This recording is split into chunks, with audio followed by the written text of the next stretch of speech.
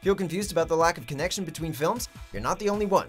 Welcome to WatchMojo.com, and today we'll be counting down our picks for the top 10 sequels that were barely linked to the originals. Before we begin, we publish new videos every day, so be sure to subscribe for more great content. For this list, we will be looking at movies that left viewers puzzled as to why they were considered sequels, either due to a change in style, actors, plot, or by seemingly ignoring the original altogether. Movies such as Troll 2, which were never planned as direct sequels and had their title changed after the film was finished, will not be included here. Oh my God! Number 10, The Fast and the Furious Tokyo Drift. Go! The third entry in this high-octane franchise is about as far removed from the original as Japan from the United States. Sure, Tokyo Drift features the fast cars and nitro-charged action the series is known for, but that's about it. Gone is the undercover agent angle of the previous entries, along with pretty much all the members of the original cast, barring a very brief Vin Diesel cameo at the end. You ready, kid? While the Furious franchise did retroactively elevate the importance of Tokyo Drift in later sequels, at the time of its original release, it left fans of the series a little confused. Life's simple. You make choices and you don't look back. Number 9, XXX State of the Union. God bless America. An action franchise doesn't need to die when the star drops out. You just need a compelling fresh face and some solid talent behind the camera to keep the spirit of the series alive. James Bond has proven this beyond the shadow of a doubt. But then again, Xander Cage is no James Bond. And as proven by the sequel, Ice Cube is no Vin Diesel. Welcome to the first tank jacking in history. The campy fun and extreme sports angle of the original is all but lost in State of the Union, with the seemingly dead Xander Cage being replaced by an imprisoned ex-Navy SEAL officer. A box office bomb, State of the Union made Diesel's return a welcome one when the third installment finally arrived. I'm XXX. Number 8, Grease 2. You must think I am some kind of dummy, huh? Actually, I think you're kind of terrific. 2 years after the momentous romance of Danny and Sandy, the students of Rydell High can't stop falling in love, joining gangs, and breaking into song. Sadly, nobody cared anymore. Without the chemistry of John Travolta and Olivia Newton-John, this felt like little more than a random musical, all too willing to capitalize on the success of Grease. I want a whole lot more than the boy next door. I want hell on wheels. A handful of catchy tunes and the return of Frenchie simply wasn't enough to raise this wannabe sequel to anywhere near the cult status of the original. It bombed, opening in 5th place at the box office and barely recouping its budget. What about the trophy for best score, Stephanie? I ain't no one's trophy goose. Number 7, Teen Wolf 2. I had fingernails the size of French fries. So? Teeth from here to Texas, and she called me a dog. Another case of capitalizing on a successful film by changing focus to a new main character. Teen Wolf 2 is sadly missing all the charm and wit of the original supernatural teen comedy. This is mainly due to the absence of Mr. Charisma, Michael J. Fox. Though Jason Bateman has since come into his own as a comedic actor on Arrested Development and in numerous successful films, in 1987, he just couldn't carry this flick.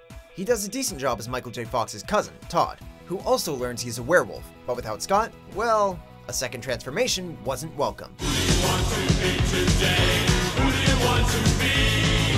Number 6, Ace Ventura Jr. Pet Detective. What? Ugh, we're betting some of you had never even heard of this one. Trust us, you were better off. Studios can recast and retool sequels all they want, but it's borderline insulting to Jim Carrey fans to try and revisit and mutilate one of his iconic roles. Granted, this is more of a children's spin-off, but the studio seemingly ignored the fact that children in 2009 did not grow up with Ace Ventura, and the original films were not very kid-friendly to begin with. Is there a veterinarian in the house? Because these are some sick puppies. Following the adventure of Ace Ventura's son as he tries to save his mother, Pet Detective Jr. is an over-the-top 90-minute Jim Carrey impression by a preteen. But right now, I've got bigger fish to fry. Number 5, Home Alone 3. Surprise.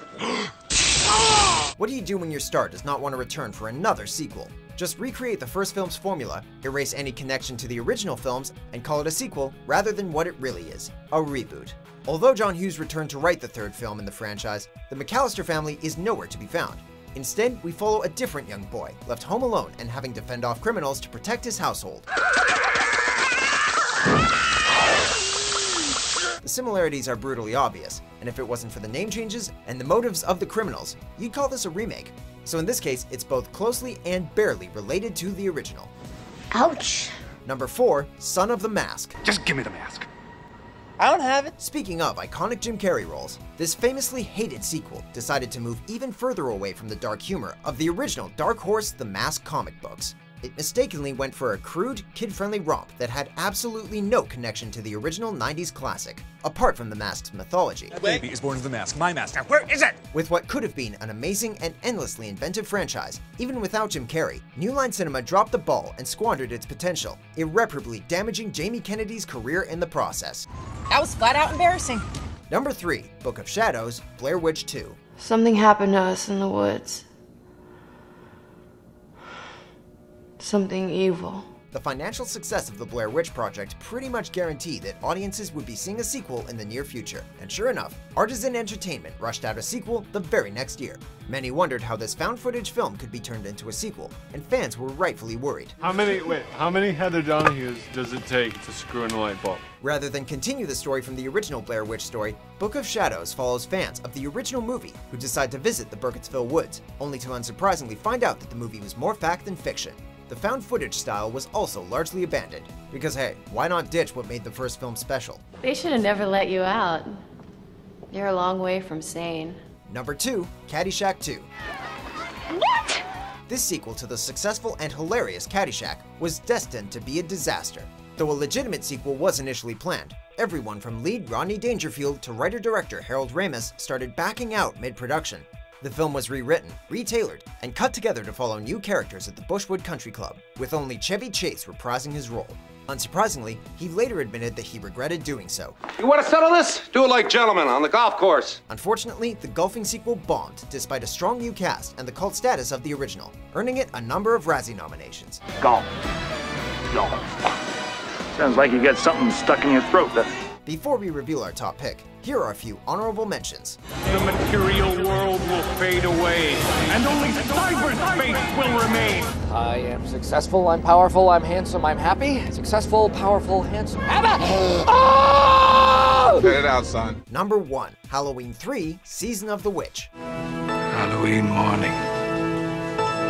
A very busy day for me. The granddaddy of all confusing franchise entries, the very underrated Season of the Witch is often overlooked and hated on principle.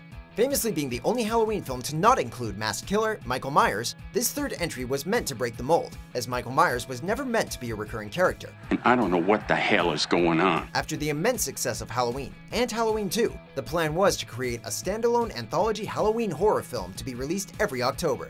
Part 3 was clearly not the hit the studio expected. Myers' popularity had been underestimated, and in future installments, he was once again put front and center. Enjoy the horror fun, Doctor. And don't forget to watch the big giveaway afterwards. Do you agree with our picks? Check out these other great clips from WatchMojo and subscribe for new videos every day.